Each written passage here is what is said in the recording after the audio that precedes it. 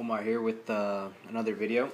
This one's called Connected and Alone by Cheryl Turkle. She made a couple good points today. So the whole thing was talking about social media and how even though we're connected, we're still alone. I believe the main point that she was trying to make is that we are more connected we expect more out of technology than we expect out of each other. We rely more on technology to kind of connect us with everybody. Most of the points that she gave out is that nowadays showed pictures of people in corporate meetings, corporate offices, that during meetings that they're texting, they're sending messages, they're talking to other people, they're doing other things than paying attention to what's actually going on in the meetings.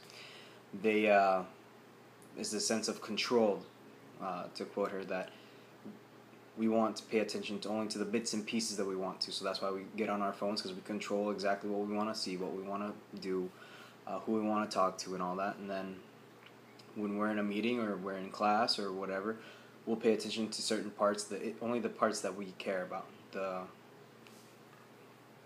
parts that interest us. Then she went on to describe other things, how kids nowadays don't even know how to have conversations with each other. They rely so much on texting. She pointed out that a teenager said that one day he'd like to learn how to have a conversation with a person rather than actually have a conversation with a person.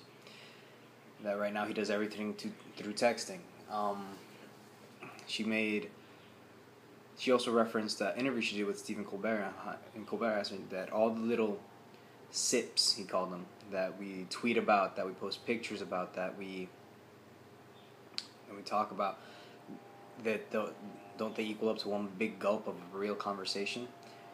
She said no, it doesn't, because it's not face-to-face time. It's something completely different. People now are more reliant on technology to make them happy because she quoted that people are scared to make connections. They're scared to get hurt. They're scared of intimacy. They're scared of getting to know another person because it takes effort and takes time. They much rather text or send emails or stuff like that because it doesn't require anything. You don't have to put in that FaceTime and actually have to sit there with the person. And in a real conversation, the conversation goes, and something might slip. You might say something dumb. You don't have that time to pause and think about what you're actually going to say. She makes the argument that texting and all that, the best thing that it's for is to send little messages to somebody, like her daughter. Before the lecture, had sent her a message: "Good luck, you're gonna do great."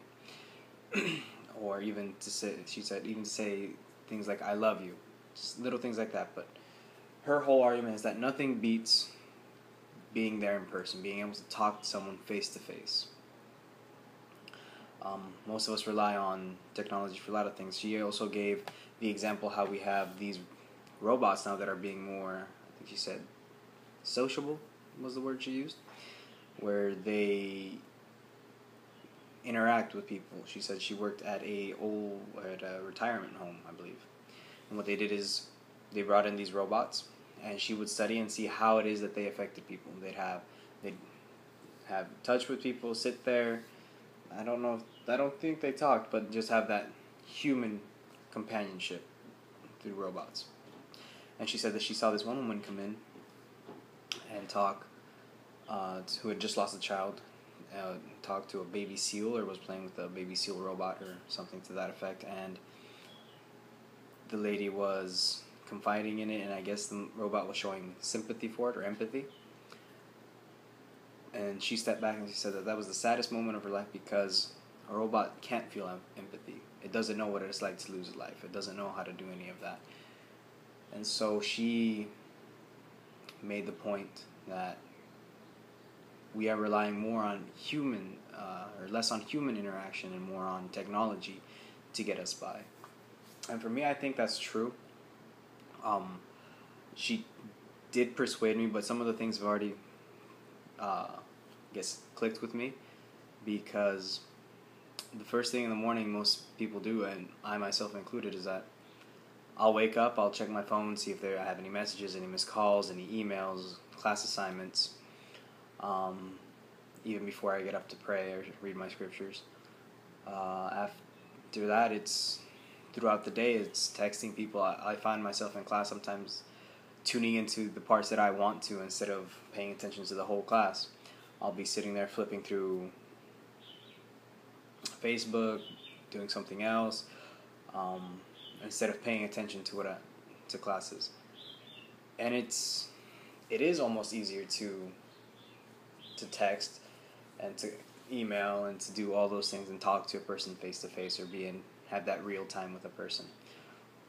But I still enjoy talking to people. I still enjoy being around people. So I don't think it's a problem for me. But I see how that has grown into a problem for other people, and how it's getting harder for others to have conversation because it's so much easier just to sit down somewhere, be by yourself, and just text someone.